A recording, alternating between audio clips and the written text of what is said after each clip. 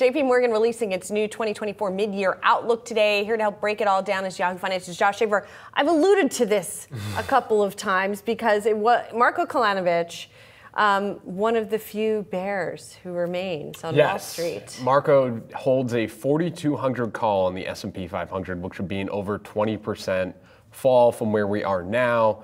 They haven't moved their target, which I think is notable. And a lot of times I think you do see this, Julie, where you have a very low target. I don't think he's that tempted to chase exactly where the market's going to fall. So like 4,200 to me is a little bit arbitrary when it comes to that. But essentially JPM saying here similar things they've been saying since the start of the year, which is you have frothy sentiment, you have valuations that are high.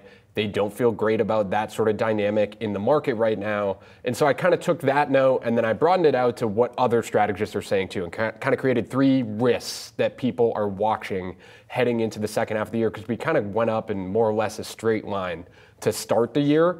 And one thing that a lot of folks are talking about right now is the labor market. And I think that's going to be a continued focus going into the second half of the year, and specifically if we see any kind of a downturn.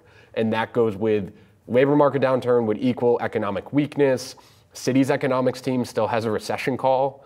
Scott Croner mentioned that in his note today. He's their equity strategist, but he said, well, if my team's still sitting on a recession call, maybe we do get a pullback in stocks. Their call is 5,600 on the S&P, but at some point, maybe there's a little bit of a push-pull there when it comes to the labor market.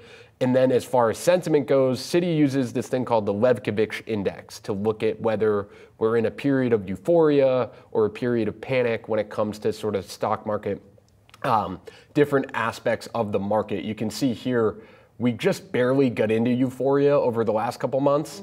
And so you could call sentiment frothy, but kind of one of the other takeaways from this chart is you can see how long sentiment can be frothy. If you look at the 2000s period there, we were well above that light blue line for a long time. We were above there for a little bit in 2020. It's still in the bounds, it looks like, in that chart. It's a little bit above it if we really zoomed in, but yes, it's not out of control. And by the way, that index named for late strategist Tobias Levkovich, who was a wonderful person to talk to about the markets, and it's great that they have that index that is named for him.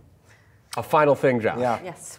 We were talking about pullbacks, and I think it's just important to understand that we haven't had a real pullback yet this year. We had a 5% pullback in April, but when you look long term, the average is closer to about 14% over the last 40 years for the S&P 500. Keith Lerner over at Truist highlighted this a while back, and we've sort of just been updating that chart.